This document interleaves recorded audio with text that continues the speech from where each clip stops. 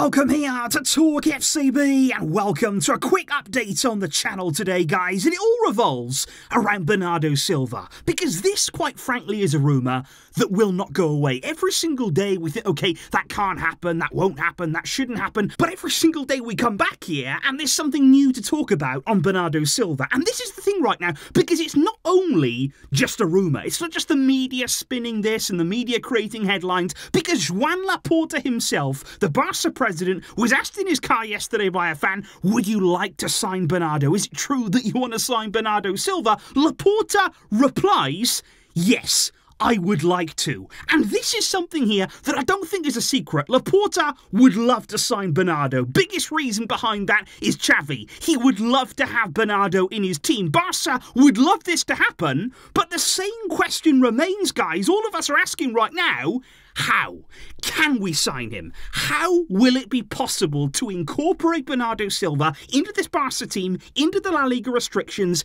How can we do it this summer? Now, yesterday we heard about Jorge Mendes. He again feels at the heart of this. He is pulling the strings. He is trying to find some sort of resolution. He wants to help Bernardo achieve his dream of joining Barca. So he is doing everything that he can, and he's constantly talking with Barca on this. Now, apparently, Bernardo would indeed lower his salary. He would there fit the financial conditions of the club. He would do what was necessary to make this move, and especially there in that first year, he would really make a commitment to make it happen. And apparently Barca have even spoken already with La Liga. They have been in discussions with the league, understanding what it would take to make this possible, how it could happen, and how the deal can be done. But the bottom line remains right now, guys, in all these rumours that we're hearing, all the talks that are taking place, Barca would still need a big sale. And I'm just talking about one or two minor exits. I'm talking here about something significant, whereby money was coming into the club. Significant money. And I just don't see that right now. Where is that big sale going to come from? Because we continue to talk about this. We continue to hear the rumours, to hear Laporta.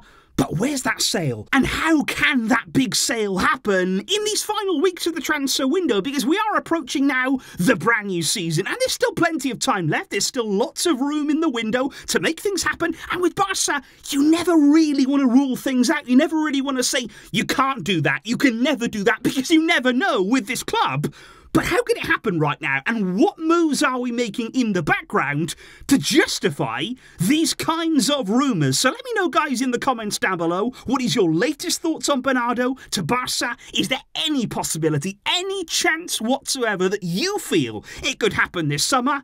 And I do feel as though this will not be the last time that we talk about Bernardo and Barca. So let me know all of your thoughts down below. I will catch you soon with a full roundup on the way for you. Have a good evening, guys, but until next time, as always, Visca, El Barça.